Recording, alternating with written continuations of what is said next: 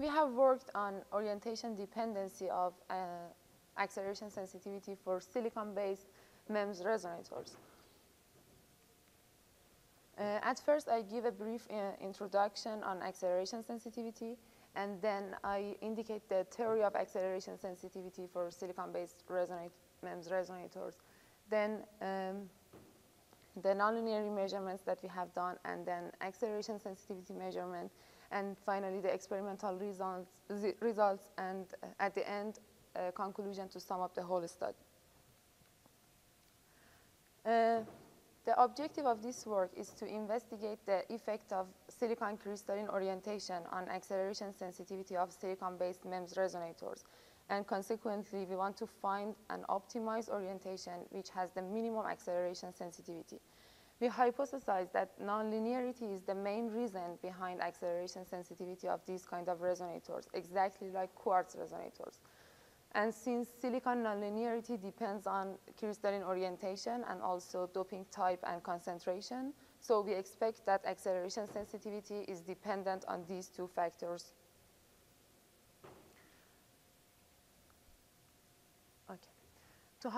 To verify this hypothesis, we have chosen the thin film piezoelectric-on-substrate or TPOS resonators as a platform because of their higher quality factor and also their low insertion loss. In this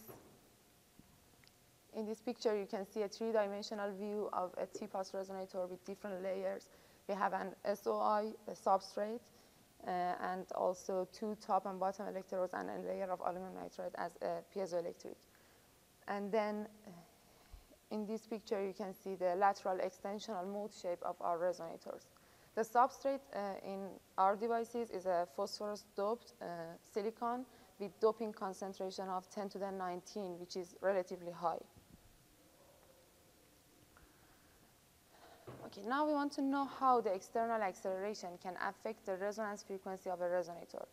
The external acceleration generates an extra strain for the resonator, and then if the material of the resonator is nonlinear, which means the stiffness is strain dependent, so the resonance frequency will shift.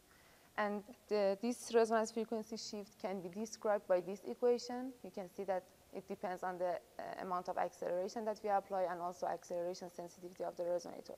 In theory, we can use the shift of resonance frequency to determine a matrix to evaluate the acceleration sensitivity of the resonator. However, in practice, since this delta F is very small value, we cannot measure it. So we have to employ the resonator in an oscillator circuit and then use the other equation to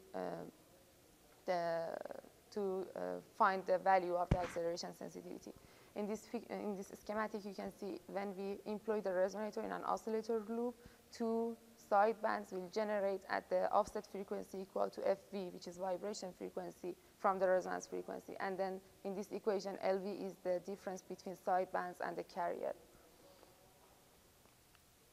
Okay, as I said, we believe that we hypothesize that nonlinearity is the main reason behind acceleration sensitivity of silicon-based resonators. So now we want to make a correlation between nonlinearity and acceleration sensitivity of resonators in different crystalline orientations. For this purpose, we fabricated three similar resonators in three different crystalline orientations, 100, 5 degree of 110, and 110. You can see the SEM picture of these resonators in these pictures. And here we have a schematic that shows relative position of 100 and 110 resonators in an SOI wafer, in an 100 SOI wafer. Okay, as a measure of nonlinearity, we used amplitude-frequency coefficient. For this purpose, we increase the input power of each resonator to have the same normalized frequency shift for all of those three resonators. As you can see in this picture, the normalized frequency shift here for all of those three resonators are the same. Then we measured the S parameters of each resonator and imported it to the ADS software and use it as a resonator model. And then we calculate the energy and density stored in each resonator. This table shows the different parameters such as input power, input current, output current, power dissipated in the resonator, and then finally the energy density stored is in each resonator that we simulated by the ADS software. Our calculations shows that energy stored in 110 resonator is 1.72 times larger than the energy density stored in 100 resonator. Then we calculate the resonator maximum strain through this equation. And finally, we calculate the amplitude-frequency coefficient and use it as a measure of nonlinearity. So our results show that the amplitude-frequency coefficient for 100 resonator is larger than the one for 5 degree of 110 and larger than the one for 110 resonator, which means nonlinearity is reducing by rotating the resonator from 100 toward 110 orientation. Okay, next step is to measure the acceleration sensitivity of these resonators. For this purpose, we employ the resonator in an oscillator loop. You can see the PCB of the oscillator circuit in this picture. So now we have three similar boards, three similar oscillator boards using those three resonators. For making the oscillator board, we use a CF5027 oscillator IC, which is designed for quartz for commercial applications.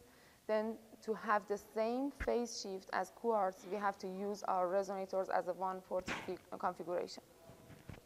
And also to minimize the parasitic effects on resonator acceleration sensitivity, we should decrease the number of components and also the size of the board and also the length of the wire bonds.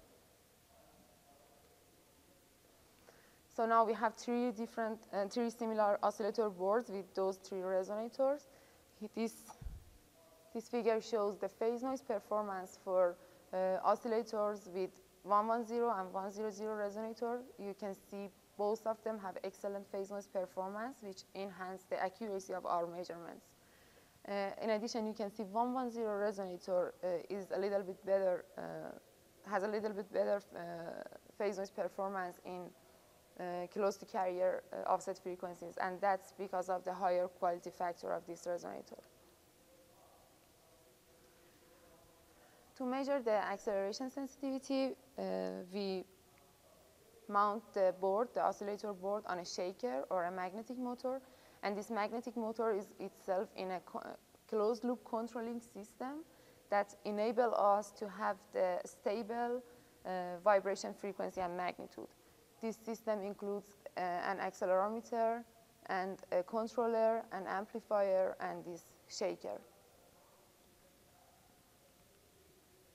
Then we apply a 6G 1.5 kilohertz sine wave vibration in Z direction, which is normal to the plane of our resonators.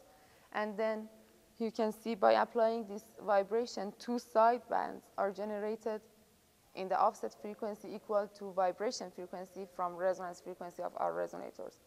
For 100 resonator, you can see that this one is for 100 resonator. We can see that the side this one is for 100 resonator. You can see that the side bands are much larger than the one for 110 resonator, which means that this resonator, 110 resonator, is significantly less sensitive to external acceleration. If we calculate the acceleration sensitivity for these two resonators, the one for 100 is 10 to the minus 8, while the one for 110 is 10 to the minus 10. So we can enhance the acceleration sensitivity of resonator by 2 orders of magnitude by rotating the resonator from 100 toward 110 orientation. Then to find the acceleration sensitivity dependency to vibration frequency and vibration magnitude, we change the vibration frequency and also we change the vibration magnitude and measure the acceleration sensitivity. You can see that we still have 2 orders of magnitude difference between acceleration sensitivity for 100 and 110 resonator. In addition, by rotating the resonator's orientation from 100 toward 110, acceleration sensitivity is decreasing. And this is the same trend that we obtained for the nonlinearity of these resonators, which means that there is a correlation between nonlinearity of silicon-based MEMS resonators and their acceleration sensitivity in different crystalline orientations. To sum up the study, for the first time, we investigate the effect of silicon crystalline orientation on acceleration sensitivity of silicon-based MEMS resonators, and then we find a correlation between nonlinearity and acceleration sensitivity for these resonators.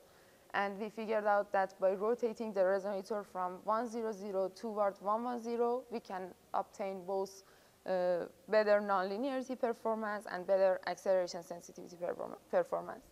And one point here that should be considered is that the results of this work are only verifiable for highly N-type doped lateral extensional mode shape resonators, silicon-based resonators, because we know that silicon nonlinearity is dependent on doping type and concentration, and also the mode shape. So for other concentrations and mode shapes, similar studies should be done. And I want to thank Jonathan Gonzalez for his contribution in the fabrication of these resonators. Thank you all.